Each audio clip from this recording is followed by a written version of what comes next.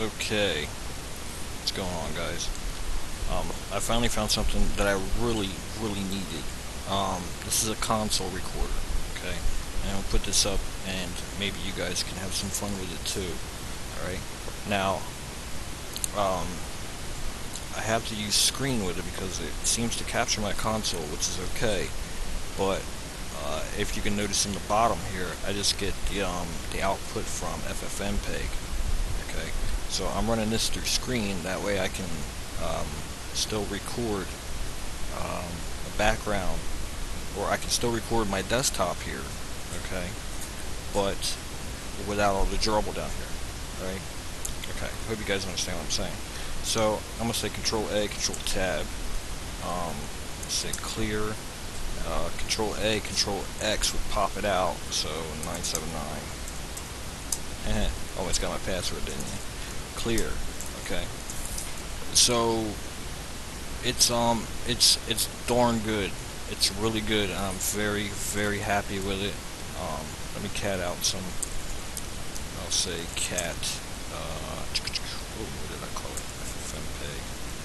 FFmpeg.screen.txt.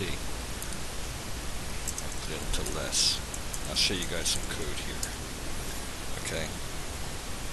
Alright, so I don't have a mouse, so maybe I can do this another way. I'm going to say quit, clear, say vim tiny. Sorry, I got the hiccups like a mother today. FFmpeg and screen. Okay. So this is what it is. This started out as a text file just to log some stuff into. Okay. And I never changed it to an SH, so if you want to put that in your brainwave there, you don't need to make something in SH to actually make it executable, right? Yeah.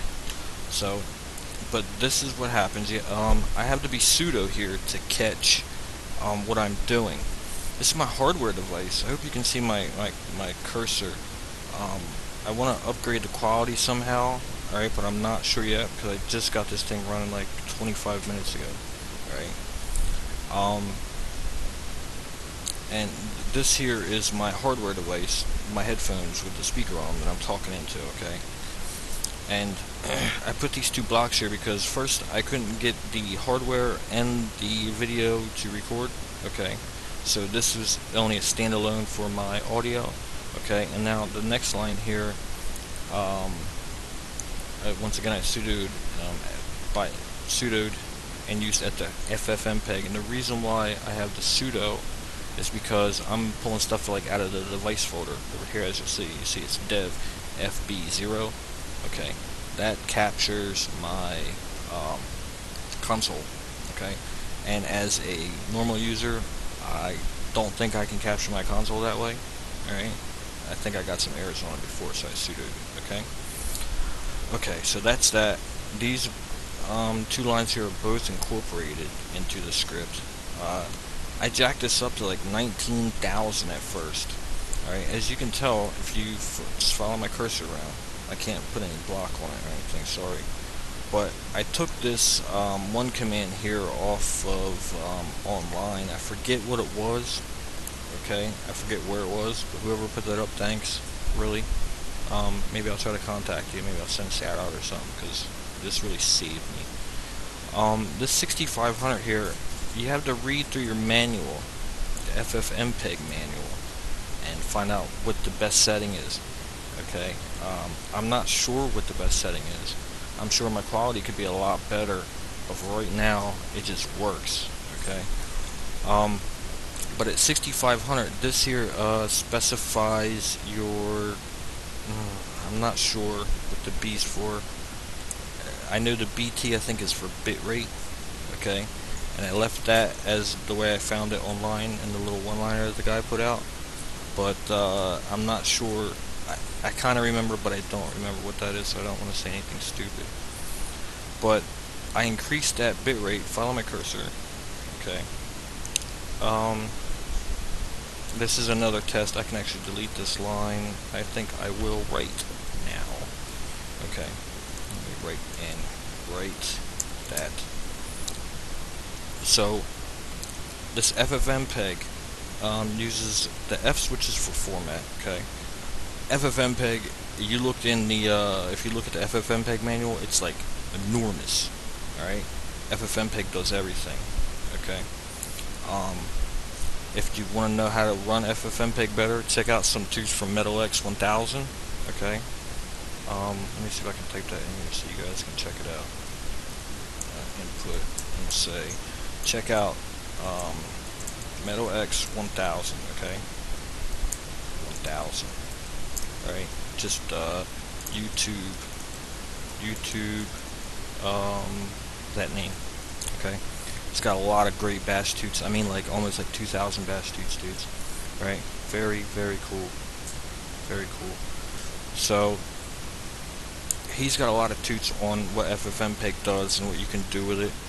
I don't know exactly what you can do with it, but I do know you can record with it. Okay. He's also got a toot on there for he's X11 grab to grab his console input, but it's not actually console input. It's from the X manager. Okay. So that I don't want to use that because I don't want to be on X at all. Okay, I want to be totally in the back end. That's what I'm striving for. That's what seems to be working out. Okay, so anyway, back to the damn code. You got FFmpeg. Okay, of course you have to have that installed. F is for file format. Okay, or not file format, but for format. Right? Read your manual and check it out. Okay, and I'm using the ALSA driver. Okay, the input, this is my location of the input. I stands for input. This is my location for the input, which is my hardware device on 0. Okay, maybe I'll do a tutorial and show you how I found that, but it's a lot of manual research. I researched the hell out of the manual trying to figure out how I could grab it. Okay, and I finally got it.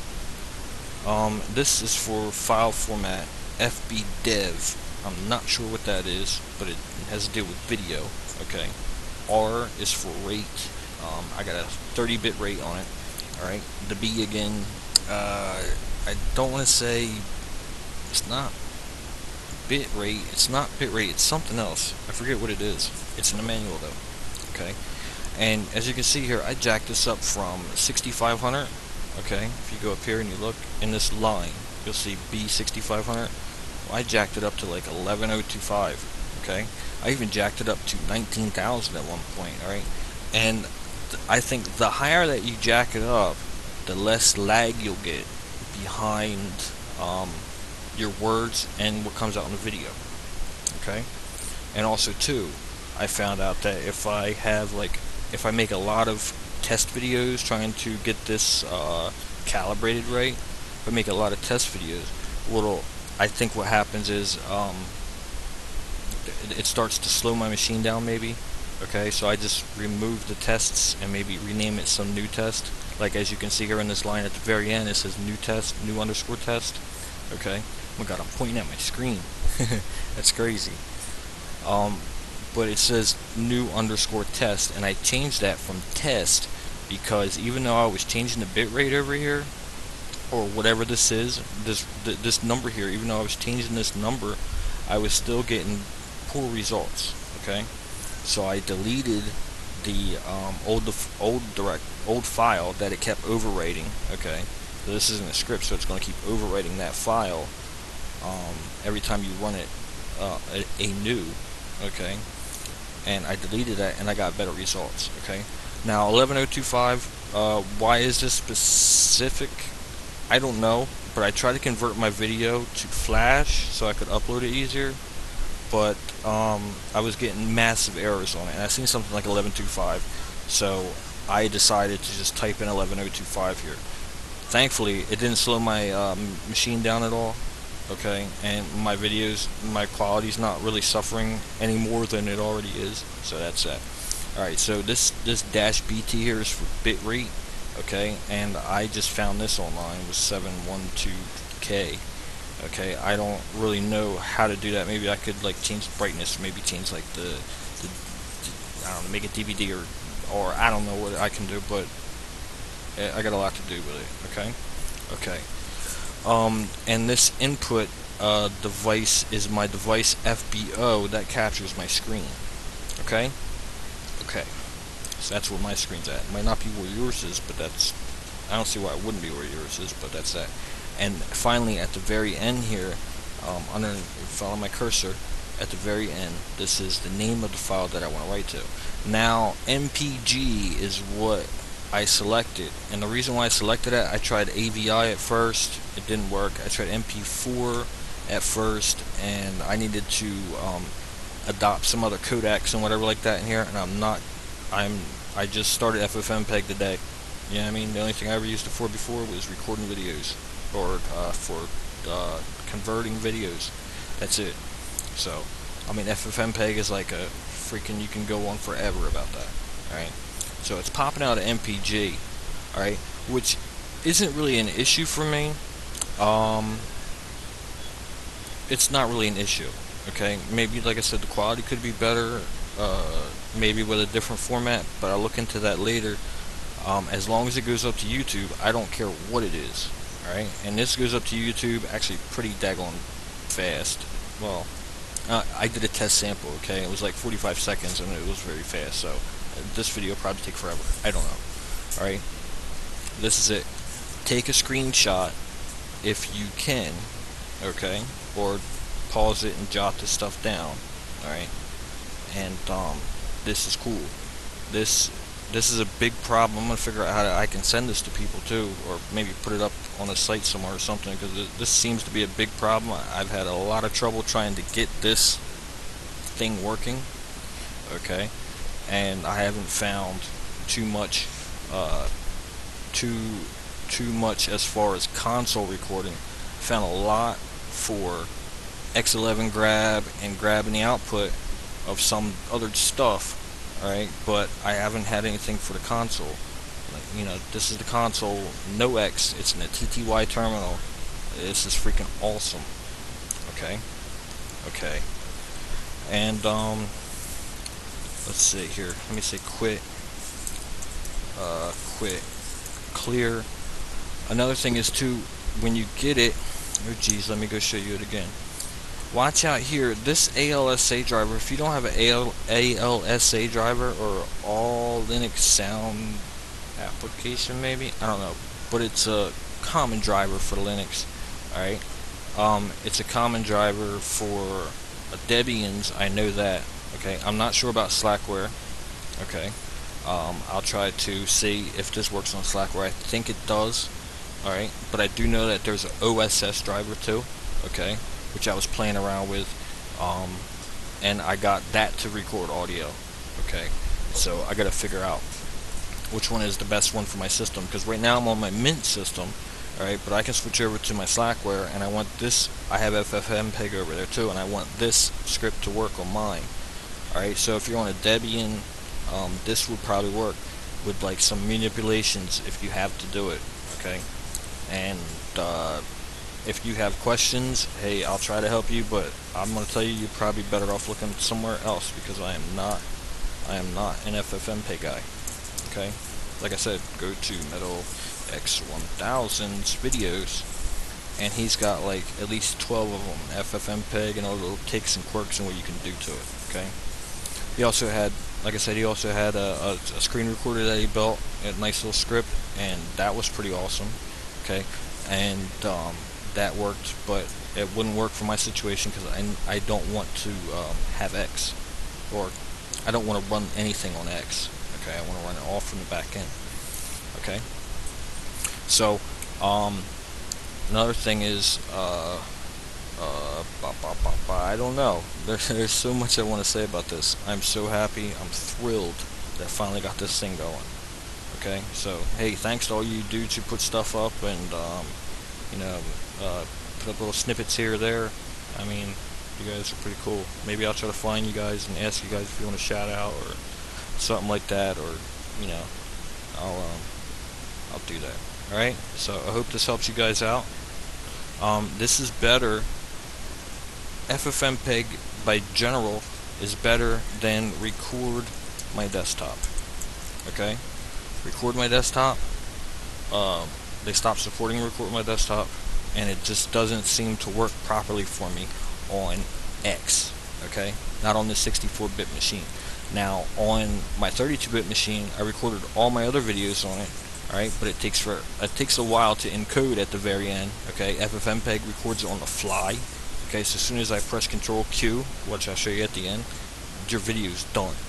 Okay, so, and there's like no lag, no nothing. It's just a better way to go. It's just a better way to go. Or GTK record my desktop, which is only a front end for record my desktop. Okay, but those programs are very they seem to break down somewhere. Okay, so that's that. I'm still using the screen.